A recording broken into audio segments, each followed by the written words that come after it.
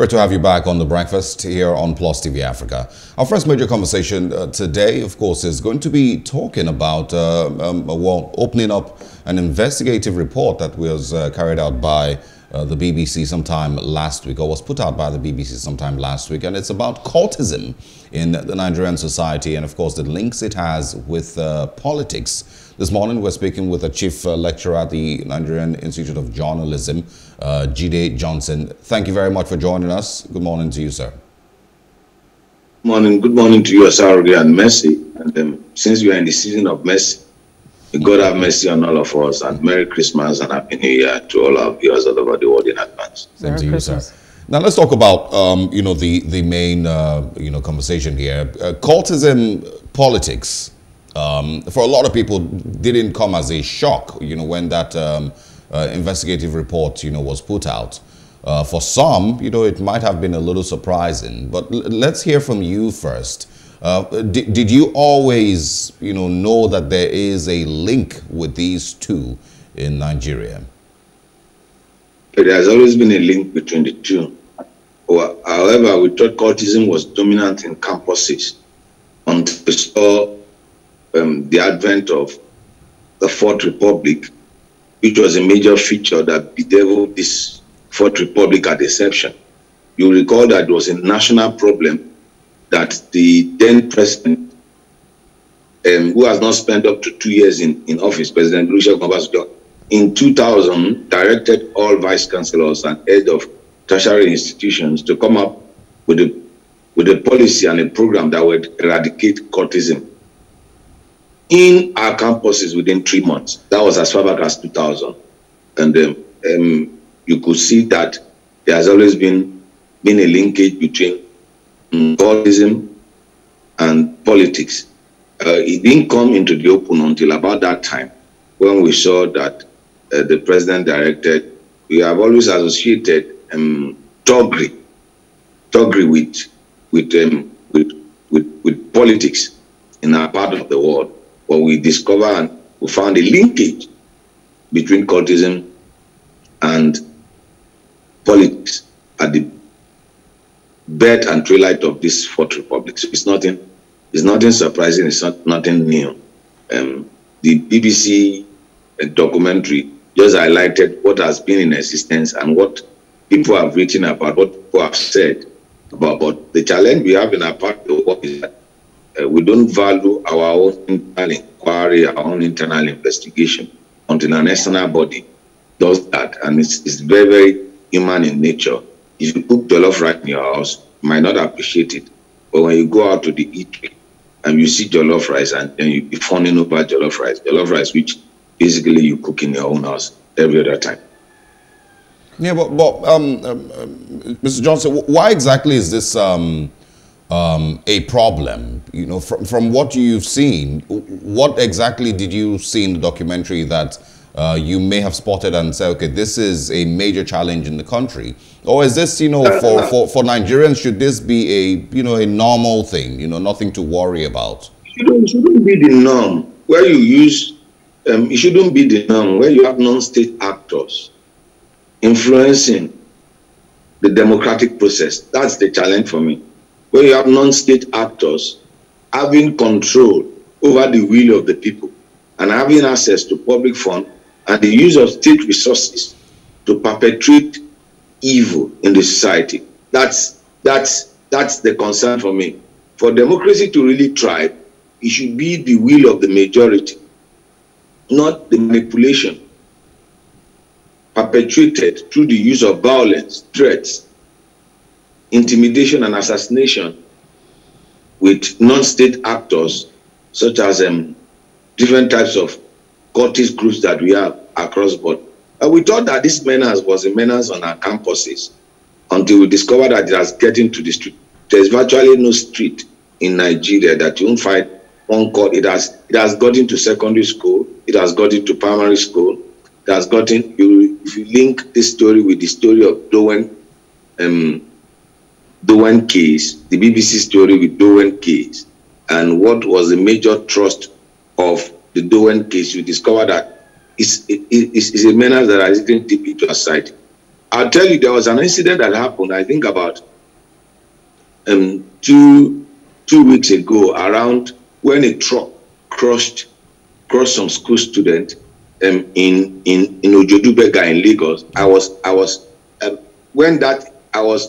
After the incident, I was unfortunate to find myself in that particular area when the driver was brought in. And you need to see the secondary school student. When this secondary school student went on rampage, you need to see the venom, you need to hear what is coming out of their mouth, and you need to see how I was just praying because I left my car. I left my car, came out of the car, parked the car because I was just 3 meters away from the police station. Parked my car and took care of my life. My life was much more important than my car, and I was praying that God, may God not set it in the heart to start setting things in place. So it is in virtual every nooks and cranny of our society. And it is because the political class have aided and abetted the growth of this cultism. There's no doubt about that. All you need to do is for you to just go on monitoring, doing political parties primaries, or you go through during the day of the election, and you will see how these various elements that are not state elements, security agencies, that have all arms and ammunitions that even some state security cannot boast of. Then you begin to wonder, why are these people not arrested? Or why are they not intercepted? Why are they not prosecuted by state actors if, quote unquote, they don't have political godfathers? And that's the dark street which we have found ourselves. And there are many factors that are responsible for this. Okay, but let's also, stay with the educational sector. Now, we know that prior to this time, cultism and cult-related activities were very common, in the universities across the country. But how did we get to the point that we now have them in our primary schools and our nursery schools and our, all these secondary schools? How did we get to that point? Do we also have, because it's been really tied down to the fact that yes, there's a connection with, politicians and, cultism and cult-related activities. But in our schools, in our institution, as fragile as this is, because we have this young, children here, how did we get to that point? How did it, get into our institution at that level? Learning is both in character and intellect. Learning also has to do with the totality of your well-being and full development. I'll tell you this. What we are focused on is on the mental side. We have not focused on the physical side of learning. We have not focused on the moral side of learning. How many schools, you recall in the past, how many schools have sporting facilities? In education, we have co-curricular activities that goes with education. That where people can burn their unbridled energy, where people can, if someone loves violence, you could channel that resources for that person to go into combat sports like wrestling, like boxing, like kickboxing. What facility? If you check other climes, they have this student from cradle begins to know how to channel beyond education. There are co-curricular activities that we engage in. How many schools have sporting facilities? I'm throwing it to you. Both at the primary, at the secondary, and the tertiary institution. Is that how it used to be in the past? These are things that we need. The school system that we have now, you send the children to go to school. They go to school. They do the mental side. They do assignment. They do, and all the spare time they have, what do you have them to do? You don't have them to do anything. They are not engaged morally. They are not engaged physically. Now, there's one thing which sport teaches you. For example, if you play football, you must know how to control your anger. If someone should give you a sliding tackle, you can't slap that person. If you slap that person, you'll be given a red card. That disciplines you to control your emotions. All of that, we don't have it again. And nobody's. You go to our university system, there are no sporting facilities. There are no avenue for students to even engage in sports. It's gone. It's gone. It's your now. Why do you think that the collegiate system in America and in other part of the clime, they have sporting games for university students across the length and breadth of the, like we used to have Nuga games, like we used to have all secondary school games. So if we really want to deal with this issue, we must go back to the basics. What were the things that we are doing in the 60s? What were the things that we are doing in the 70s that we are no longer doing again? Now, the schools that we have, the sporting facilities have either been hijacked by government and turned into private estates, or they built other schools rather than look for. They built other schools on the sporting facilities of those schools, and now the pupils and the students don't have an avenue for them to engage themselves. Another factor is we have destroyed legitimate means of student organization. What do I mean by that? Student unionism. You have destroyed student unionism. You have not provided across board, and it's unfortunate that most VCs, most people in power today, even in Senate, in the House of Reps, were once student union leaders. Were once student. If you go to school abroad, you go to school in Western world, you are encouraged to join one form of fraternity or the other, whereby you could advance a particular course. Now, schools have prescribed student unionism. So there is no avenue for students to have representation. There's no avenue for students to have a say in how they are being governed in their school. As a result of that, they will go underground. They will go underground to find another means of protecting themselves, of preserving themselves, of finding some measure of responsibility. And I've said it, this democracy cannot grow, our society cannot grow until we allow student unionism to grow. You allow it to grow, you allow it, but the next thing you see is you prescribe it. I'm not taking any school out of it. Even my own school that is a school of journalism. Are you getting my? Why should we be afraid of students coming together and forming an association and forming an alternative point of view to existing order to serve as checks and balances within any given system? We don't have it again. We don't. Go across and willingly VCs and government councils of tertiary institutions will pride themselves that we have prescribed student unionism.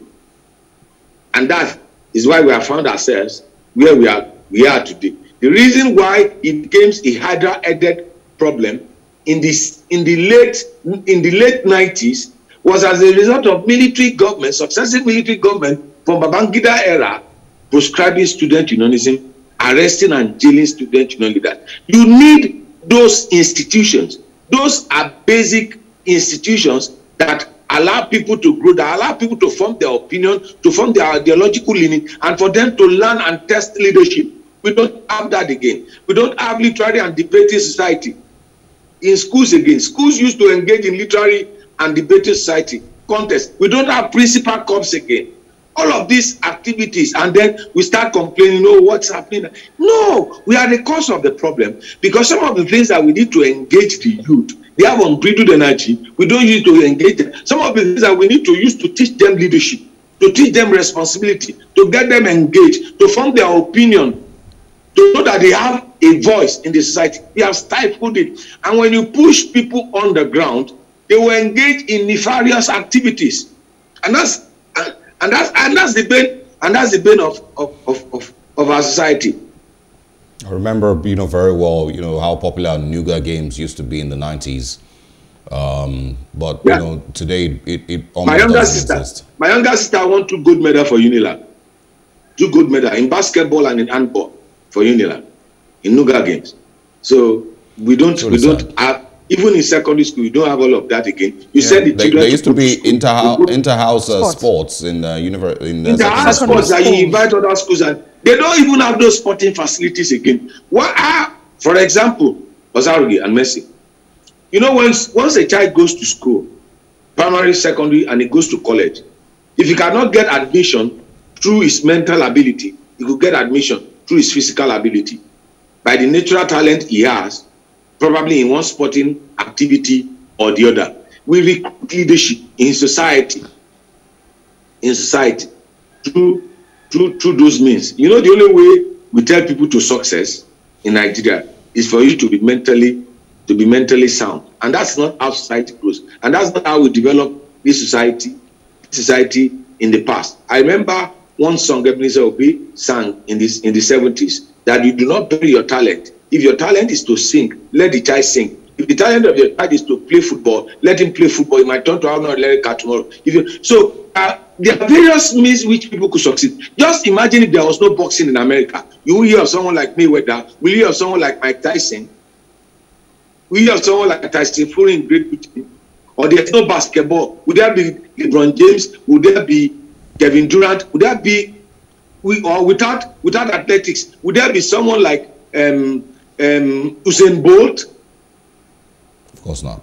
And government keep paying lip service to it. I ask you, don't send your reporter. One of your producers should send your reporters to go to secondary schools in Lagos State and look at the schools and look at whether there are sporting facilities in the schools. Even private schools, we are sending our children to prison.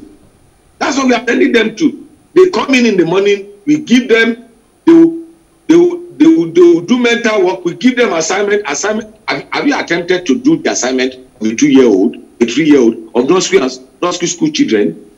Have you attempted to do the assignment? Just look for one of your cousins and let them bring the assignment for you. The assignment will take hours. So emphasis is on intellectual development, it's not on mental development, it's not on physical development, it's not on moral development. And we'll be blaming secret court. The political class know what they are doing. This is what they use to perpetuate themselves in power. They foment violence, and they use that violence to foment themselves. All you need to do is to go when they are doing primaries. We'll soon get to the season. I can talk broadly about this because I was involved in politics for 20 years, 1987 to 2007. I was actively involved. I've sought elected office. I've held party offices. So I know what is Jide Johnson, involved. This is there any way to differentiate this from the Nigerian politicians, taking advantage of poverty and thuggery in the society? Because, we're talking cultism now. I'm sure that, of course, there's different cult groups, across, of course, each and every state. And so is this, really just the politicians taking advantage of the availability of thugs and unemployed, individuals in society to, help them keep themselves in power? Or is this, targeted directly at cultism itself? No, you see, it's power is sweet, and the spoils of power is very, very sweet. Do you know that some members of state cabinet are members of cultists? Yes. Cultist group. Some members of in actual sense, there was a particular government in one of the southwestern states. For you to be a member, you must join you must be a member of a particular cultist groups.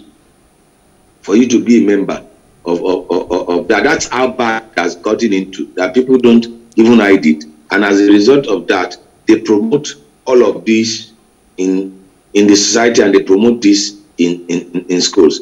Now, if you look at what was the reason behind the establishment of cultists, confraternities, this type of groups, it is not to foment trouble. It is not to foment violence. It is not to engage in assassinating rival groups. This was meant to be to provide protection, a sense of responsibility, and identification for people in the university systems. Once you go to school abroad, all these confraternities are open. They are well known, and then you decide which one you want to join based on the values, based on the philosophy, based on the ideas which they stand for. If you check the basis, the idea behind some of these cultist groups when they were established and what they are doing now, you see that there's a departure. Well, let's talk about Private confraternity, which was established by Professor Wole Soyinka in the University of Ibadan then and some of his friends.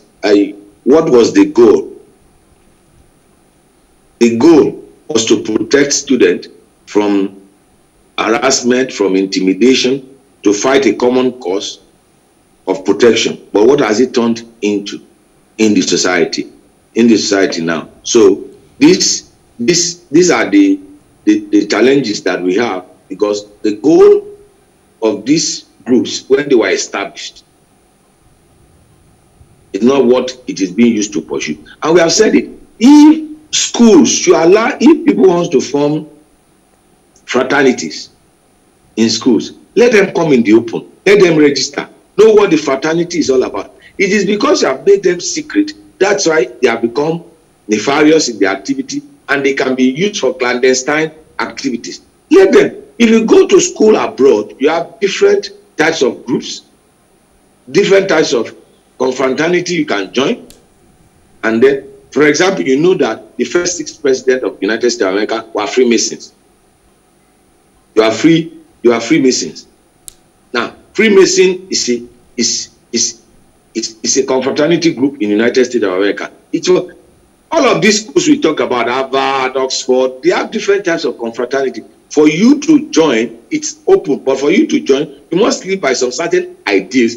You must be ready to contribute to the growth of the society, not to destroy others, not to kill others. And that's what we have in our own part of the world, that people will now use it to perpetuate themselves in power, because they know if they allow the will of the people, if they allow people to freely and peacefully go to the poll, they will not win the election. So how do they do that? In order to perpetuate the tyrannical rule of the minority. So they will use scare tactics, intimidation, harassment, assassination, violence. You need to ask yourself, we need to ask, why do we have violence perpetuating our electoral process, both at the primaries and at the main election? If indeed these people are willing to serve people, at least I should be. We see the way they do elections in other climes. Election is like carnival. And we used to have election like that in Nigeria. It used to be like carnival. How did we get to where we are now, if not that the political class has a hand in it? And like BBC has reported, and like Nigerian media have reported, have you seen any electoral officer, electoral offender? How many have been jailed? How many have been prosecuted? How many of the political class have been arrested and prosecuted for promoting and perpetuating violence during elections since 1999? I'm asking you, since 1999. How many? The last election, we saw a result was declared, and the person that declared the result said that he declared the result under duress, that a gun was pointed to his head. We saw how a serving minister was running for an election in a particular state, and how violence was perpetuated in that state. The only person that was jailed, I knew he was a professor of one school in Imo State or thereabout, a professor, or whether in Imo State or Akwa Ibom State, that professor that was jailed. That was the only person. But what are those that are connected to it? But you never see any one of the political class being called to order, being called to question when it comes to perpetuating this violence. If you go on the street, you know, and then it's virtually on the street, and it's virtually on one of the things areas they go to control. They control the road transport workers. Control the road transport workers who allow cultism to grow on the street, and then for you to become a unit leader, for you to become a union leader, you know all the mess, you know what you need to do to become that. And that's how we have found ourselves. All right, but Jide Johnson, let's also look at this now. I mean, religion is such a big thing for us in Nigeria, and we know that predominantly you have Christians and Muslims. Let's take, for example, now, in 2019, according to the statistics that's been put out there, 16,300 churches that we have as of 2019, and now we're in 2020. So you can imagine, you know, the number that would have actually been added to that with 3.6 million members, I mean, of church persons. My question is, how come, you know, religion has not trickled down, you know, church, Muslim, because the tenet, if you look at it, whether it's, you know, Christianity or whether it's Islam, you find out that the tenets are almost the same. Love is one of it. And so how come that has not trickled down to, you know, the society and to reduce, you know, the activities of the secret cults in Nigeria? Instead of culture is very powerful. That culture shapes structure. We have a culture whereby the church, the religious institutions and traditional institutions have become embedded in the Nigerian political culture.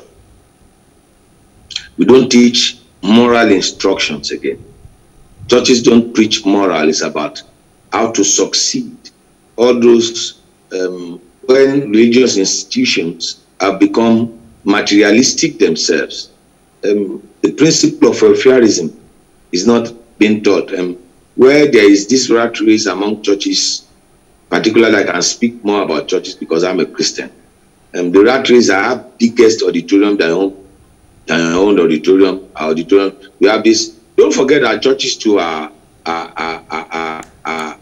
caught in the various denominations are various cults. And various sects in Islamic faith are various cults too. So let's just face the reality. It's just that it's an open cultism. You know, I'm a member. The way membership of these various denominations interface and interact differ. So we have a situation whereby the moral authority of the traditional institutions, the traditional rulers, and the religious leaders have been eroded by the culture that we have in our society. So how many churches are teaching moral instructions? How many churches are even practicing the tenets of their faith? Now, if you practice the tenet of the faith, you should be able to call those in leadership to order. But you see that the political class, they will call our so-called religious leaders, they will call them to come for Thanksgiving. They invite them to their special programs. They will hate and abet this level of impunity. If our religious leaders are really religious leaders, they will call to question the state of insecurity that we have in Nigeria. They will call to question the performances of the governors, the elected representative of the people. Or what do? They go cap in hand to Asura. They go cap in hand to Lagos House. They will go and sit down there. I've asked this question and I'm saying it. Can you imagine Jesus going to do Thanksgiving in the house of a governor? Or in the state house? I'm just throwing it to people. So basically those institutions, they've lost their value because the culture that we have in this country has rubbed on their structure. And as a result of that, those basic principles, remember the son of whom you are, understand that this world is not, you are not meant to be materialistic, but in church, you can only park your car in the main car park. If you drive the most beautiful car, they will look at your car before they allow you to park. I'm not talking heresy. I'm talking about what I know. And I'm talking about what I've experienced. I've had cause to challenge people in church. And I've had cause to challenge them. And then, you know, when you begin to ask questions, they call you the son of the devil or a troublemaker or human rights activist. So basically, our church has become materialistic. We have caught up with the culture of materialism. So both the traditional institutions and the religious institutions, as a result, they are not bold enough to, you can't talk while you are eating, because they are eating part of the cookie jar, because they are eating part of the cookie jar, so they can't talk to the people they are eating from. So that's I don't imagine. We don't have current president like Sunday Mbang, like Archbishop Adetiloye, you know, like we used to have in the past. I have said it, under military regime, our society seems to be more organized and more proactive and holding government accountable than we have ever witnessed under. Someone asked me this question. In fact, we were riding on Third Mainland Bridge, and the person asked me this question: you think that military administration has been better for Nigeria than civilian? I said, if they had not experienced 20 years of civilian administration, I'll have a contrary view. I said, however, with a benefit of insight, I think I want to agree that Nigeria have been better off under military administration than we have been better off under civilian administration. The Third Mainland Bridge was conceived. The Third Mainland Bridge was conceived by military administration. The Third Mainland Bridge. We have used 21 years of, now 22 years of democratic experience. There's no Fourth Mainland Bridge. There's no plan to extend, to diversify labors, to do anything concerning that. So, but... All right, Jide Johnson. But I'm not saying that we should have military government, but I'm just saying that with the benefit of insight, and I did public administration as an elective course in the Department of Post Science while I was doing my undergraduate degrees in UNILAG. He said the only way you can make science or public administration is to do a comparative analysis. And what I'm doing is a comparative analysis. If you do a comparative analysis of military administration vis-a-vis civilian administration in Nigeria, you ask yourself our questions. Is media as active as it used to be under military administration? Are the civil society as active as they used to be under military administration? Are religious body active as they used to be? So as a researcher, Jide we Johnson, use that as yeah, I'm with you, sorry. Yeah, I think we can end the conversation at this point. Obviously, there's a lot of work that needs to be done. It's not a very beautiful picture that has been painted of the Nigerian society with regard to cultism and politics. But of course, we will continue to have a role to play in this. Parents have a role. Absolutely. Parents, the role of parenting. Everything that we see in the society starts from the home. So all of us should take responsibility as a parent. Absolutely. I think it starts from the home. The bottom line is parenting. We have lost that value of parenting. And we used to have collective parenting. A child does not belong to the father alone. It belongs to the community. The community takes responsibility for training the child. We have lost that value. And I think we need to go back to that value, where you have community parenting. If your father's friend should see you misbehaving, your father's friend will discipline you right away from there. Thank you, Osaroge. Jide Johnson, thank you so much for your time this morning. And we, of course, wish you a very interesting day ahead. Stay with us. We'll take a short break. When we come back, we're moving into talking about Nigeria's electoral process. The INEC chairman says we need 305 billion naira to conduct the 2023 general elections. And that comes up right after this short break.